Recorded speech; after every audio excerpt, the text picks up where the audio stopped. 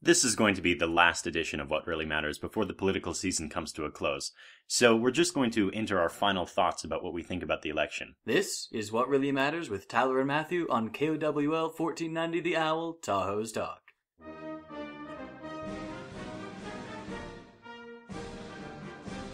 First of all, I think a lot of people miss parts about the election because they listen to the news, they listen to CNN, PBS, NBC, ABC, and sure, those are great news sources. I obviously recommend listening them from time to time. Yeah, and listening to a broad variety of news sources. Yes. Well, I think anyone listening to us probably already does, Yeah, that's to be fair. We're a little bit niche. But I think when people watch those, they kind of miss a lot of the political season because it's mostly local. And local has the most direct impact on your life. Yeah, voting for the president, it may change the general direction of the nation for the future. But if you really want to impact where you are, you should probably be voting for the people who make decisions for where you live. You know? Well, of course, that makes sense. Yeah. Well, people, next door neighbors, obviously have the most influence on your life. Yeah. People in Washington, D.C. probably don't have that much influence. I mean, unless we became a police state. But that's probably not going to happen. It's not. In this political season. So what I want to bring up is I think this edition should serve to inform voters about what's going to be on the ballot, which includes the propositions in California. Yeah, we've got this big box up at the top that everyone pays attention to the whole year. We've got Trump versus Clinton, but then there's a lot of boxes at the bottom. The down ballot race. We need to focus on that too. So we're going to try to give you a summary of what's going on down there. And I think it's even interesting. Most people probably voting don't know much about the down ballot race anyway, so it must almost be a blind vote for some people. Yeah. Which makes it even more important to inform yourself. Well, I mean, it's more historically divided along party lines. Usually people just vote for the party they're in. But we're not really going to be talking about the candidates. We're going to be talking about the propositions. Yeah. And after the propositions, I think we'll go a little bit into the election, because we might as well talk about the candidates before one of them gets elected. And by the way, right now the polling shows that probably Hillary Clinton will win. Yeah. We're just putting that out there. We're saying the facts. It looks like Hillary Clinton's gonna win. And later in the episode, we might indicate some sources that back up our claim. We're not just predicting it like political pundits. Yeah. We're using facts and numbers. And I don't think we would claim to be political pundits. I don't think we're anywhere close to being a political pundit. But first of all, the propositions are between Proposition 51 and Proposition 67. So that's 17 propositions. Yeah, that's quite a few propositions. But probably most people aren't that educated about them. So let's just get right into it. Let's start with Proposition 51, first one on the ballot. Well, Proposition 51 is about education in schools. Basically, if it was approved, there would be $9 billion of funds that the state would be able to carry out to schools if schools requested it. Now, this is one of those interesting ballots because, or not ballots, this is one of those interesting propositions. Interesting propositions because if you're against it, then it almost makes it seem like you have to be against education. Yeah, I mean, to be fair, this is about allocation of education funds, you know? This isn't about, hey, let's build, 20,000 schools across the country, It's about allocation. It's about allocation of funds. It's about deciding how those funds get distributed. So first of all, the main argument against Proposition 51 is that it's just not fiscally responsible. Governor Brown is against it, which really speaks to the fiscal irresponsibility, I guess, of the proposition, because usually Democrats are, when people talk about Democrats and fiscal responsibility, they're usually opposed to each other. It's usually Republicans that talk about how they want to spend less money and that they want to have less government bureaucracy. Yeah, the Democrats tend not to talk about that as much. It's not as a hot button issue for that sort of group. So maybe it should, maybe it's telling that a Democrat, Governor Brown, is against it. But I think I should explain some of the reasons why he's against it. So obviously, it will give funding to the schools, but the schools will have to apply for the funding, which means that they have to submit a form that says we need funding to build new infrastructure, maintain the schools, which means that schools who have more skilled people at writing proposals and saying we need more funding will get more funding. Right, a poor district with no staff, or I mean, no staff that has the time to write these complicated arguments for why they need funding simply won't get the funding. So the whole argument is that it'll further the divide between rich and poor school districts, because rich school districts will receive more funding that they already have, and then poor school districts will receive a little bit of funding. But not that much. It's the same problem we had back in our first wealth inequality episode. It just keeps piling and piling upon itself. I mean, of course, it's not like that's the catch-all for the healthcare bill. Of course, it's going to introduce those new options for schools to get funding. The question is, of course, whether you think it's a valid line of reasoning that you're going to divide schools even more. Just... vote on your conscience. We're going to skip over a few propositions. Most of that 17 propositions would give us 2 minutes to go over each one. So obviously, probably not a great idea. There's a time constraint. We want to go into them in as much detail as we can possibly go. So I think the next one we want to talk about is Proposition 55.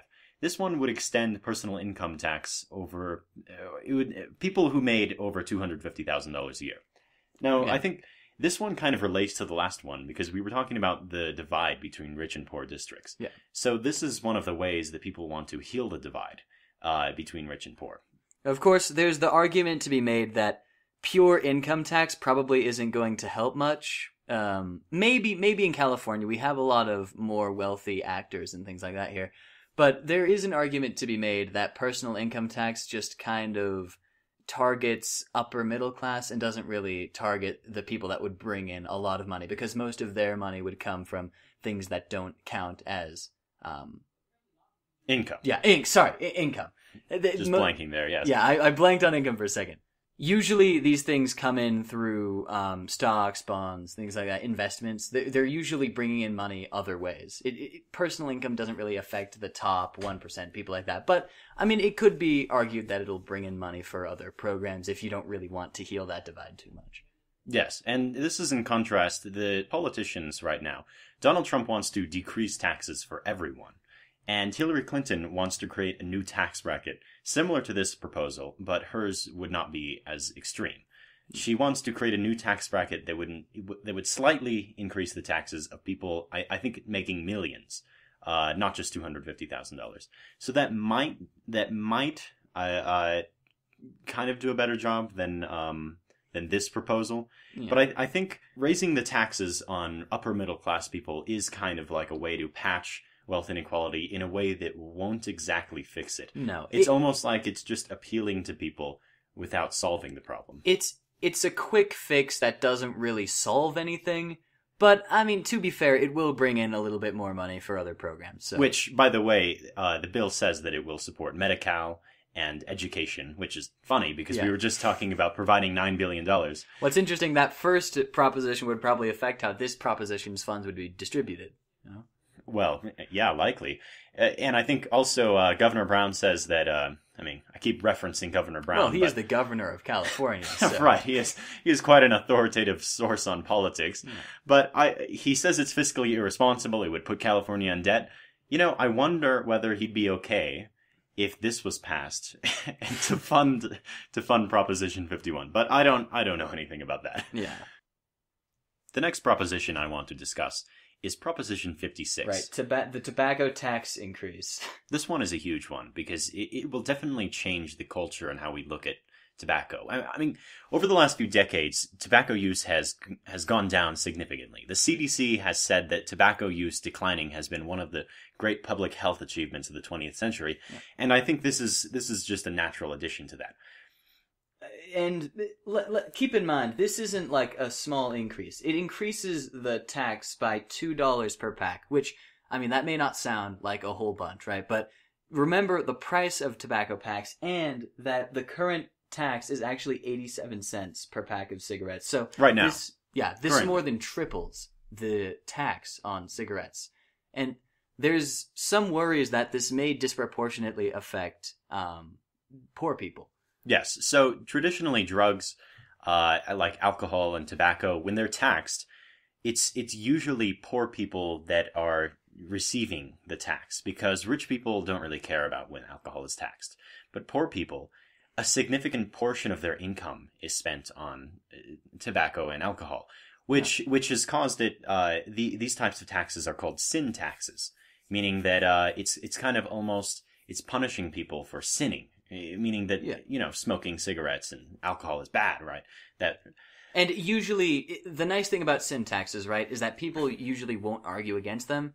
It's a nice way to earn some extra revenue, because when you're saying we're going to tax cigarettes, nobody's going to stand up and say, well, I oppose taxing cigarettes. Cigarettes are great, Well, I certainly think people would do that 50 years ago. Well, they would 50 years ago, but this is right now. I mean, we've gone past that. Well, we've changed the culture because it's not seen as a normal thing. I mean, in some communities, or maybe not just community, but in some circles, it's seen as a normal thing to do. But generally nowadays, people who are smoking are more outcast than they are normal. Yeah, well, actually, that brings up another interesting part of this bill, because it actually affects e-cigarettes. The tax on e-cigarettes will also increase by $2. Which I think is interesting, because e-cigarettes have kind of been seen as the next phase in smoking. I mean, as smoking has declined, e-cigarettes have gone up.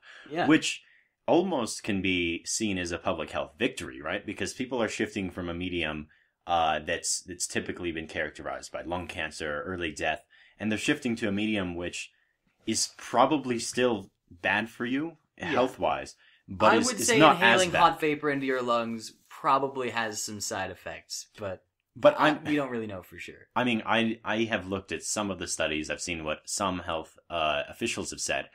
And right now, the opinion is essentially the jury's out, but it's probably not as bad as smoking cigarettes. Yeah.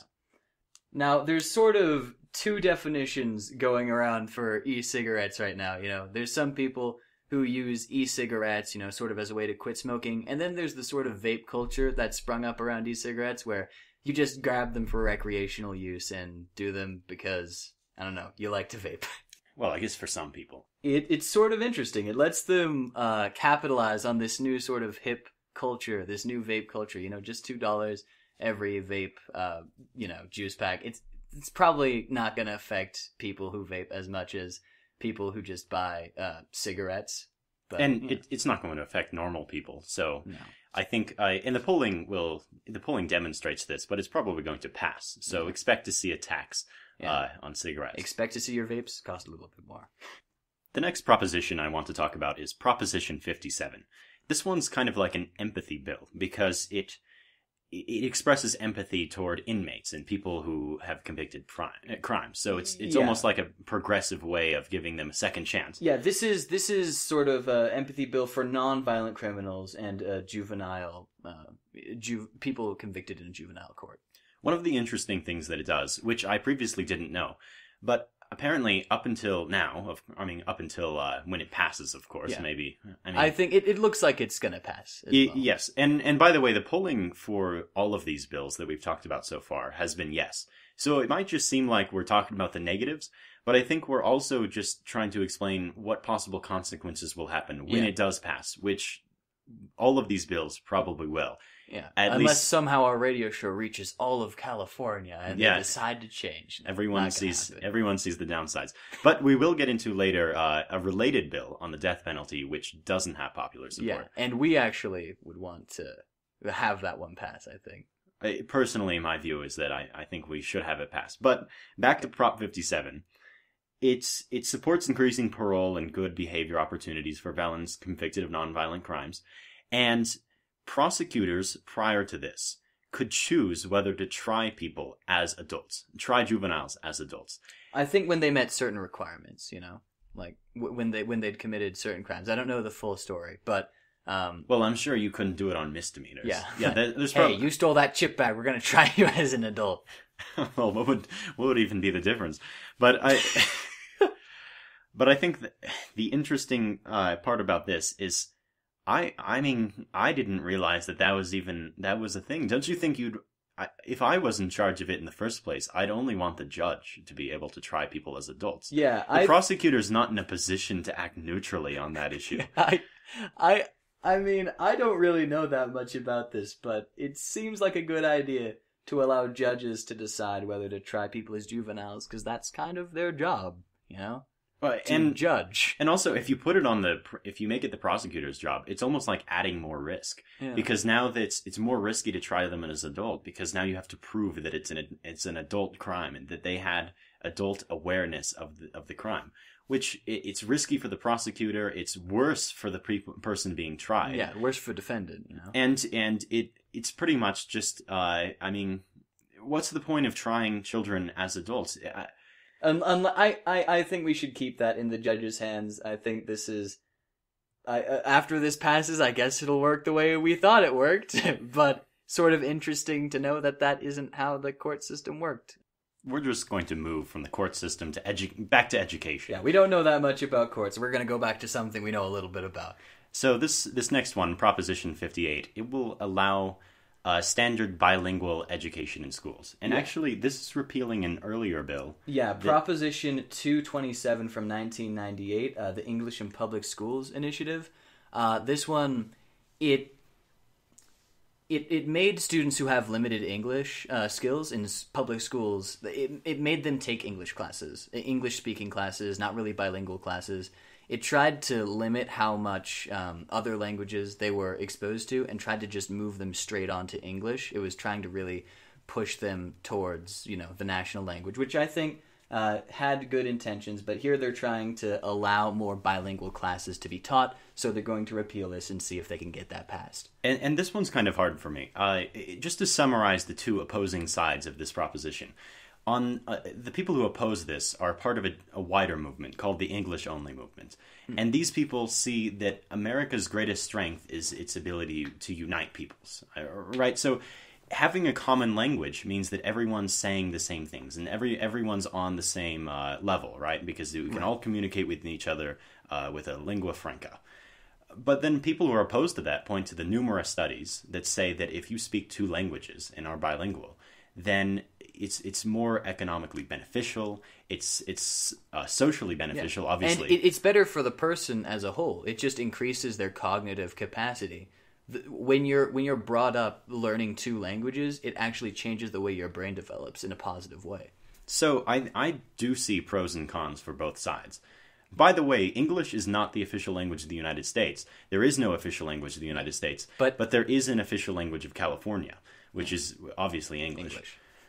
Yeah. So this is just bilingual versus English only. I mean, this one probably will pass as well, like the other ones we'll talk.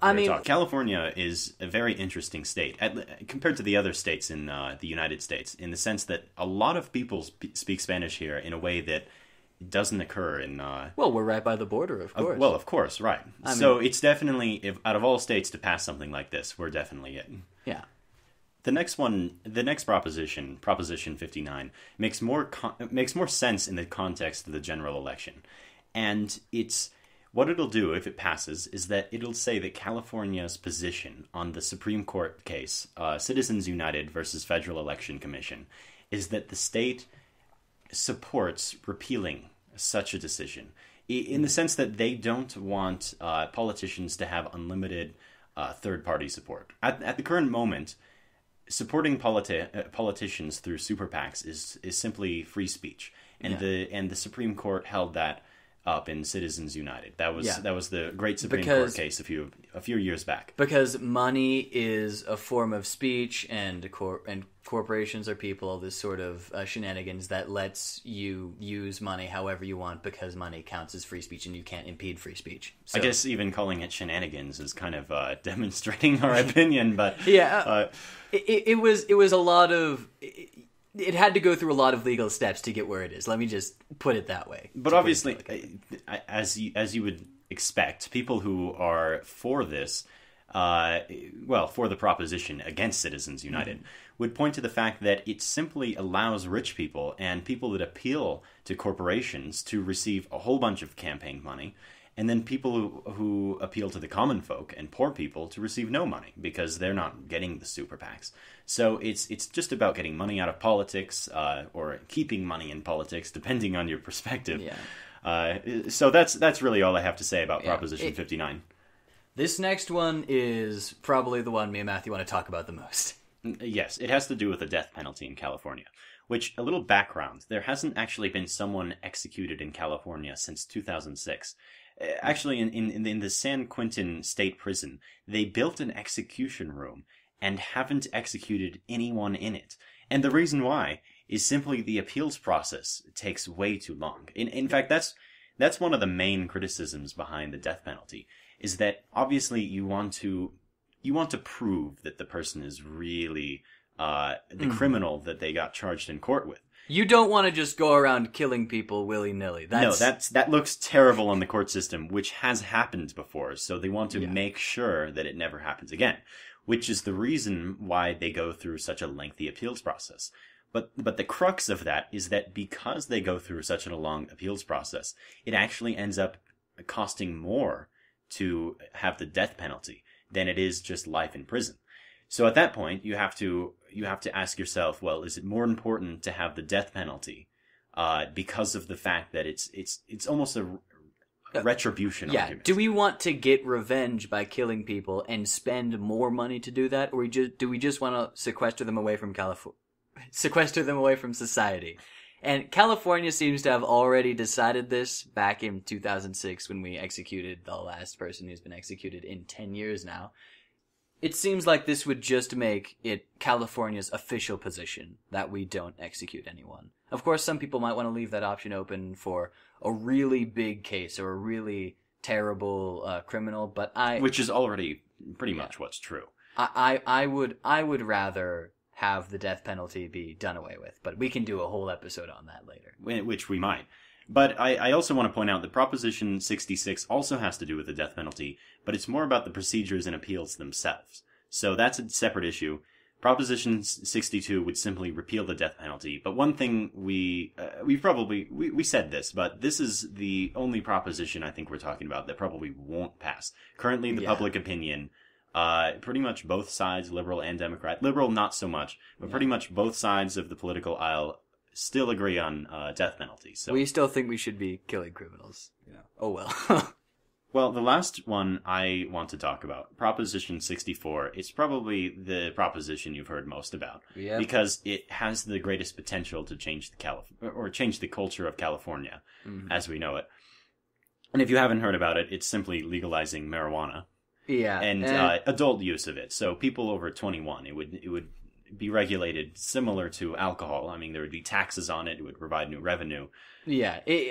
I mean, the idea is we already have sort of a weed culture in California. I don't think anyone's going to deny that. That's true. And the idea of this is if you make it legal, you can capitalize on it in the same way that Colorado did. Yeah, several states have already done this. So we aren't really setting a precedent. We're more just looking to the other states. Yeah, we already looked at their experiment. It worked pretty well for them, so California is now trying to pass this. I think it has 60% approval now, and it seems like people are pretty set. Yes, this one has a very low likelihood of not passing. So it's pretty much guaranteed at this point. And because the historical trend is that this has definitely been moving in the direction of pass. Over the last few years, more and more people are definitely saying we should legalize it. Yeah. I think, listen, if you're listening to this, you already know what you think about the legal use of marijuana. We're not going to sway you. That's something that most people are not undecided on. Some of these builds are more esoteric. They, people really haven't heard of them or considered them. But this is one that we're probably not going to add anything. Yeah, we're not gonna bother preaching to you about this one. Vote however you want, but it seems like marijuana is gonna pass. All right, I hope this has educated you a little bit more about what's on that ballot just below Donald Trump and Hillary Clinton. And it's kind of provided you our perspective on what we think about the ballots. And also just the knowledge that most of them are going to pass. So get ready for these things to change in the course of California's history. Yeah, all right. Well, this has been What Really Matters with Tyler and Matthew on KOWL 1490 The Owl, Tahoe's Talk. Goodbye.